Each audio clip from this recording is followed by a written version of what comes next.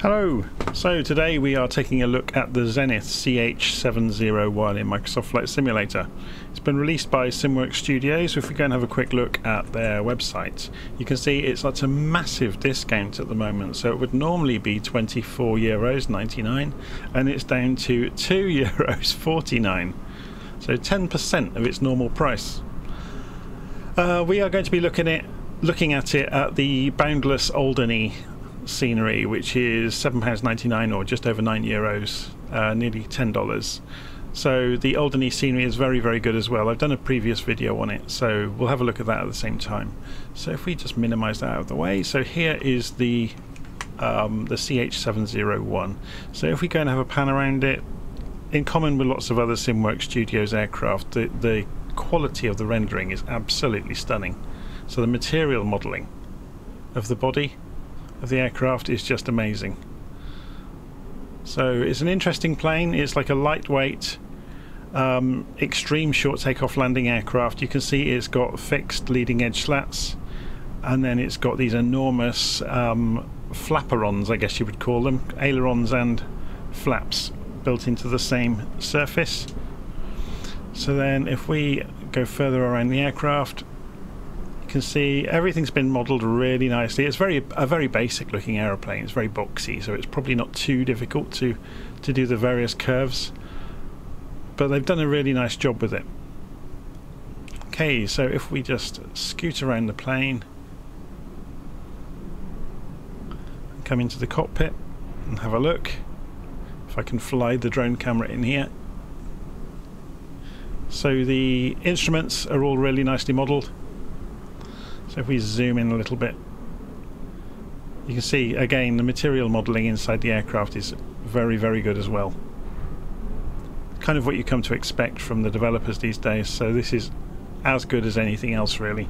Okay, so if we cut away from the drone camera and we're actually at pilot eye view now, so let's go and close the canopy and we'll take it for a fly. So it's going to be a surprise because it's very, very easy to operate, it has to be said. Interestingly, in the cold and dark state that it loads in, the radio switch is on. I don't know if that's a mistake or not, so I'm going to turn that off. Turn the master switch on, because everything I've always learned is that you start the engine before you switch any radio kit on. Otherwise you could put a surge through stuff, or cause the breakers to pop out. Anyway, so we go and set the fuel to both. So it's very, very simple to configure in the cockpit, and then just crack the throttle open a little bit, make sure the parking brakes are on, and turn the engine over, and it turns over immediately. We didn't need the fuel pump. So pull the engine back to idle, and it idles at about 1200-ish, 1250 RPM. There is no propeller control. Okay, so we can now go and turn on the radios, turn on the instrument lights, turn on the navigation lights. We should have probably had the navigation lights on first. It doesn't have a beacon light, but I guess we're in a simulator. Those guys are stood over there waiting for me to start it up, so it's not quite like the real world. Again, we didn't need to use a fuel pump, so there we go.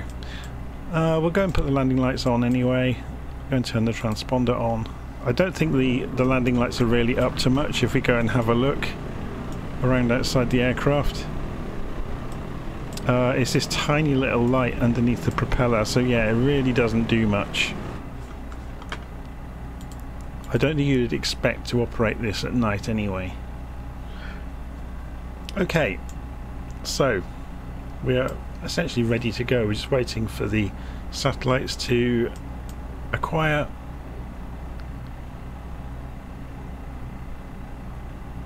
Well, we're sitting with it on the ground here. You can see it's got these enormous balloon tyres, and it does tend to sag around on them. But we're just going to correct the flaps while we're here. So if we open the engine up while we're on the wheel brakes, you can see as soon as we cut the engine, you can actually see the front tyre sagging just with the idle draft from the propeller. It's quite interesting. Okay, so off the parking brake, and there's positive thrust at idle, so you do need to be careful with that. Okay, so we're just going to roll out.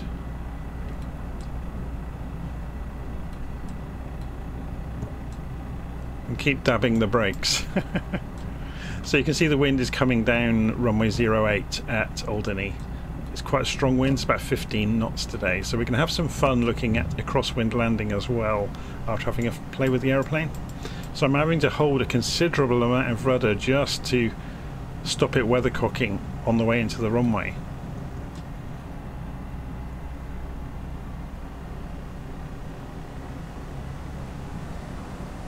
Okay, well, this is where this gets funny. So we're not going to use flaps, we don't need them. Going to go 50% throttle and ease back on the throttle. Look at the speed, so 50 knots there, and we were in the air. You can pull back at 40 knots quite safely. So it's just gone through 60 knots. It's very powerful. You might say it's massively too powerful for the airframe,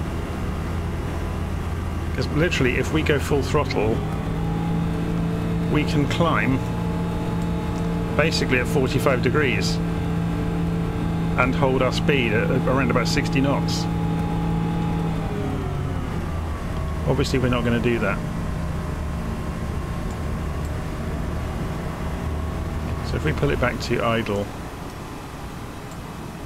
we can have some fun with exploring the rocks around the area, or the cliffs.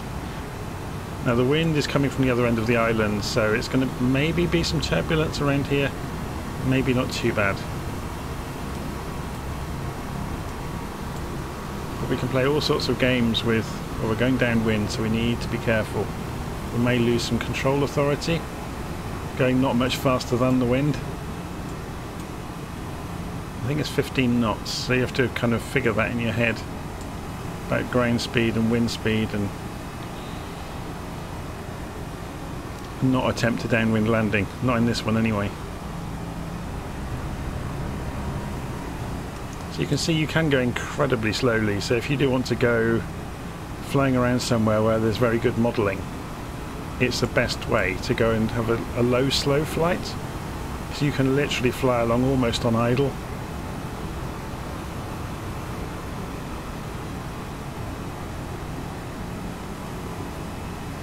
It's all clever stuff, isn't it?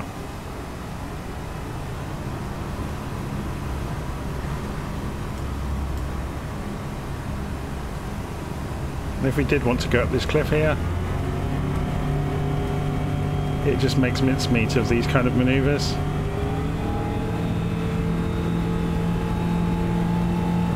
So we're coming around into the wind.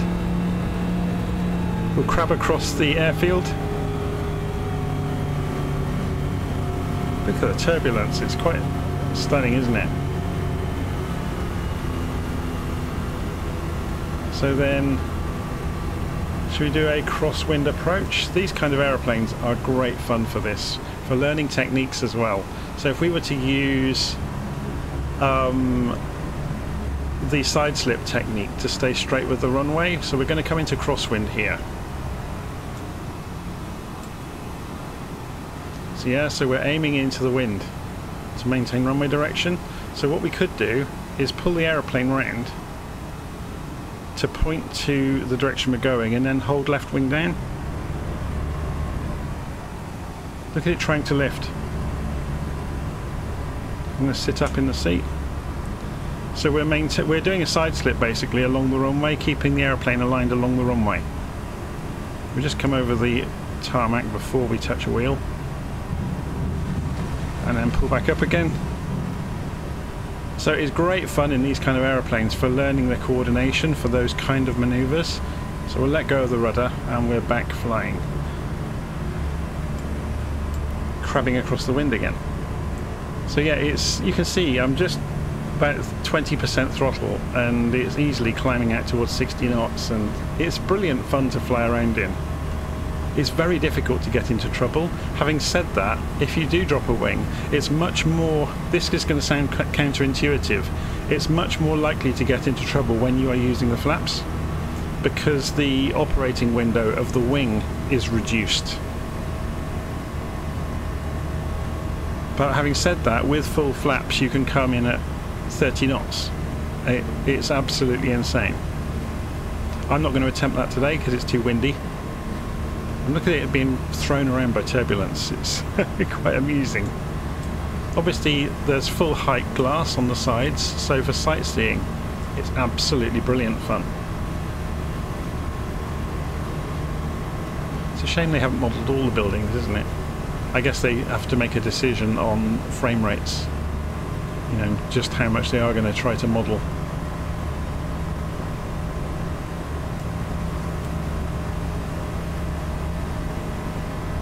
Okay, let's go back to the airfield then, and we'll go in over runway 08 and loop in for a very slow landing into the wind. I mean, we could almost land on the taxiway. We won't. We'll be well behaved.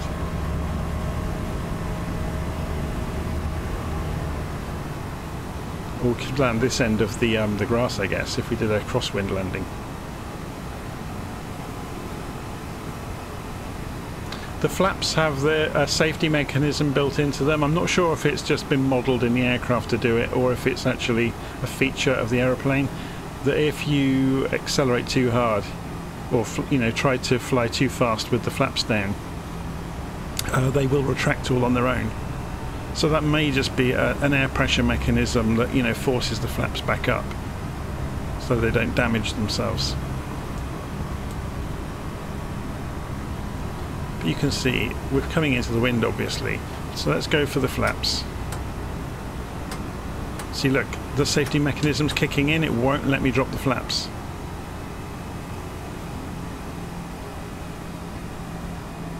So we'll level up. We're going into the wind, remember, a very strong wind.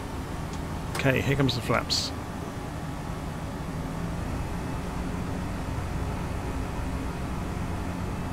This is insane, isn't it?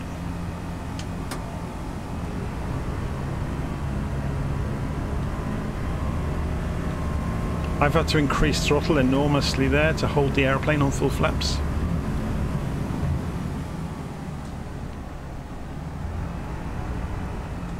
So flaps back up. And let's go taxi off the runway.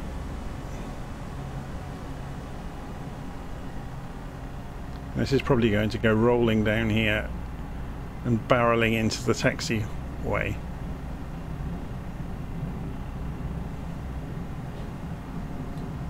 Yeah, it's gaining momentum as we roll. So we'll go and park up back round by the hangar. So I think this is a fantastic fun plane for going sightseeing. And obviously if you like bush flying, it's very, very good. And the flight model seems to be very good. Obviously, not having flown a real bush plane, I can't comment. There's probably very few people that can. But it seems to be great fun.